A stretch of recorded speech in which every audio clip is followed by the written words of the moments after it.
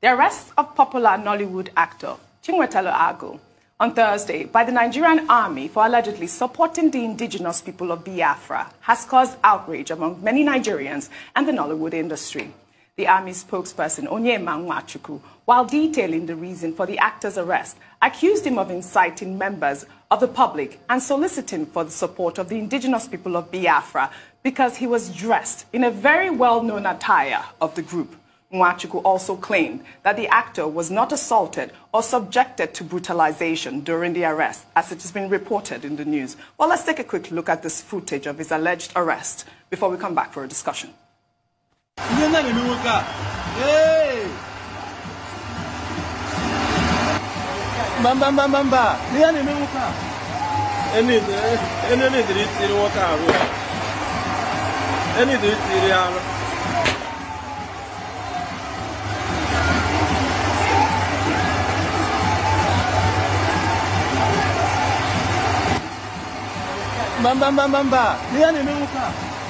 I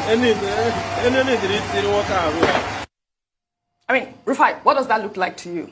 I mean, thank God, camera pictures don't lie. Is that not the man they were carrying there? So what is brutalization? And I heard gunshots in the air. They were shooting in the air. So why? They were shooting in the air. So why do we keep doing this? Why? Thank God there are picture evidence there. I mean, they will say that was doctored. Please show it again. Let people make up their mind.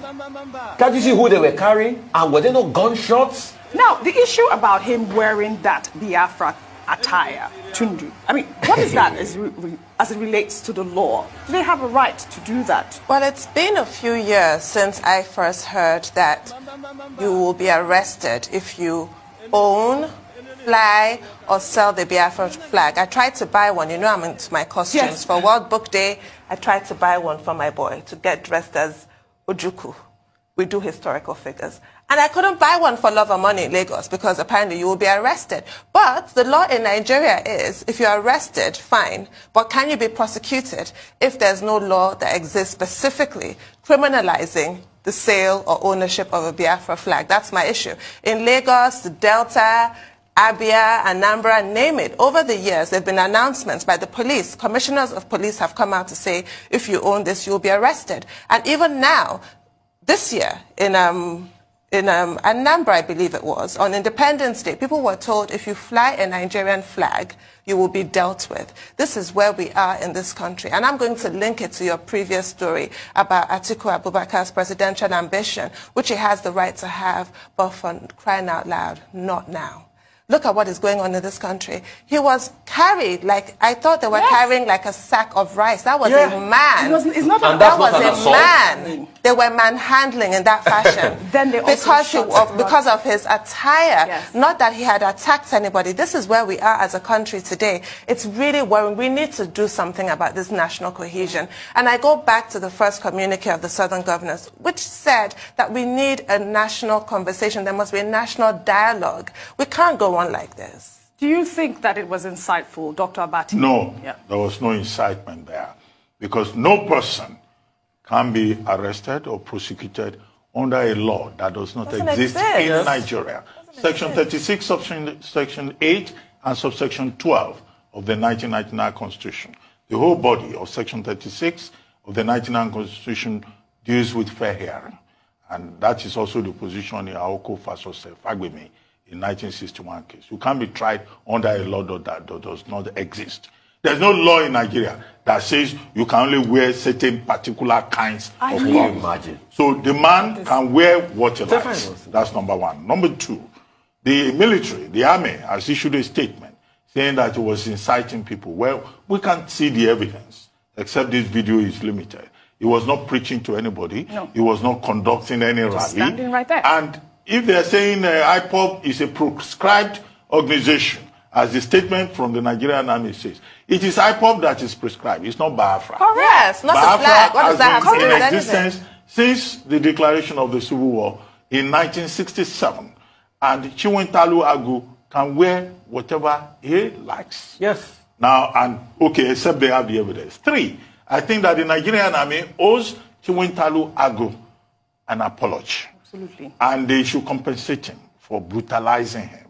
Because I think the Nigerian army went overboard. And now, the section 207, or is it 217, of the same constitution and the Army Act of Nigeria, Armed Forces Act, says that the Nigerian army can intervene in situations of threats to the sovereignty of Nigeria, situations of an emergency, and also as an aid to civil authority. Is Nigeria at war?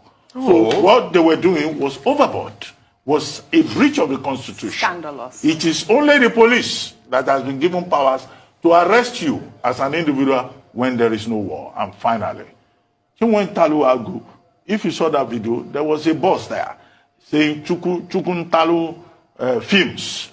Okay, the man is an actor. He's in a position to sue the Nigerian army for preventing him from conducting his work as a professional. There's something we call in theater. Konstantin Stanislavski, early 20th century, was a proponent in theater of what they call the method or the technique. It's called the given if method. The given if method in theater talks about immersion, about emotional memory. If you want to play a role, you can live it out via emotional memory or putting yourself in the situation of that particular experience.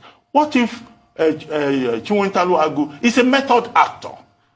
So within that purview, you are stopping him from doing his work, from conducting his professional enterprise. But there's so much ignorance in Nigeria, and some of the most ignorant people are those who wear uniforms and have been badly educated, and so they don't clear their actions with their superiors, because those superiors also do not know better. So much ignorance walking on stilts around Nigeria. Well said, everyone.